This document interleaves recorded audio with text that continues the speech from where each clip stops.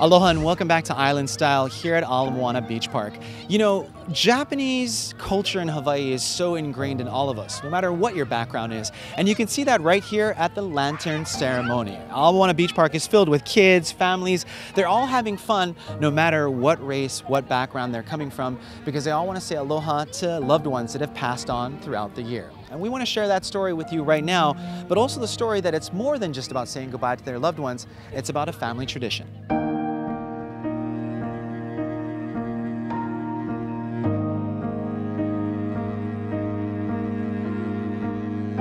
The lantern ceremony was started back in 1999.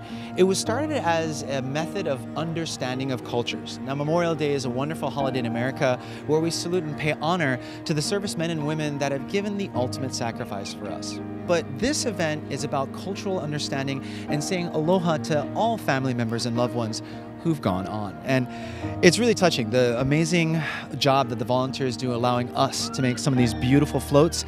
They hand you a bag earlier in the day and they give you a chance to either make the float here or go ahead and take it home and make it yourself. But as long as you come back and bring it here at 7 o'clock, and as you can see, we're just almost a half an hour away, and the crowd has gotten full. But the cool thing is we got a little sprinkling here, a little bit of a blessing, and everyone's just showing the aloha and getting close together.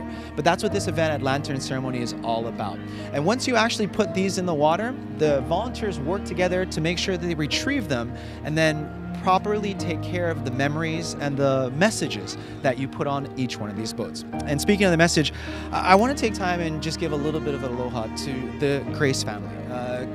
Kaylee, our director, who's behind the camera right now, is the creative vision and really the glue that keeps our show together. And his family is paying love and aloha. As you can hear, the chant and the oli is about ready to begin. But we want to say a big aloha to the Grace family. It's about this connection with family, both here, in the future, and that have gone on in the past. It's all about aloha and our culture here in Hawaii.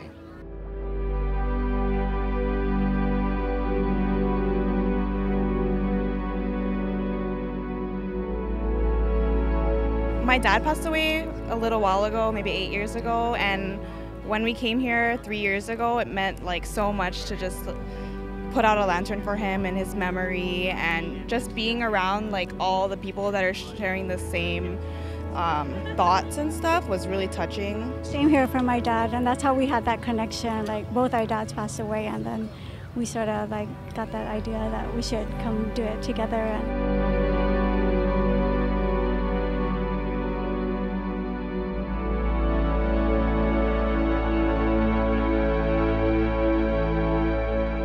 And the one thing that we are here for is for our loved ones. So to come out and celebrate and be here as one really shows the aloha that we are trying to share today.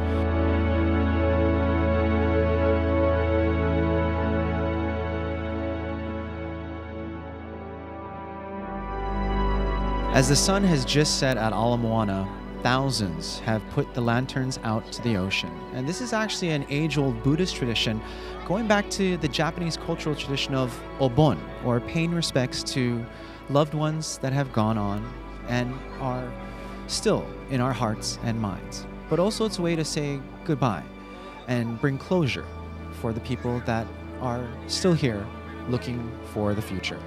So again, 1999, Shinyorin first started this at Kiwalo Basin, and then 3 years later brought this to Ala Moana Park. And as you can see, now more than 7,000 lanterns are floating out into the ocean right now. And again, this is all part of a Buddhist Japanese cultural tradition centered around the Obon season, but also centered around paying respects to your elders and loved ones and people that have passed on.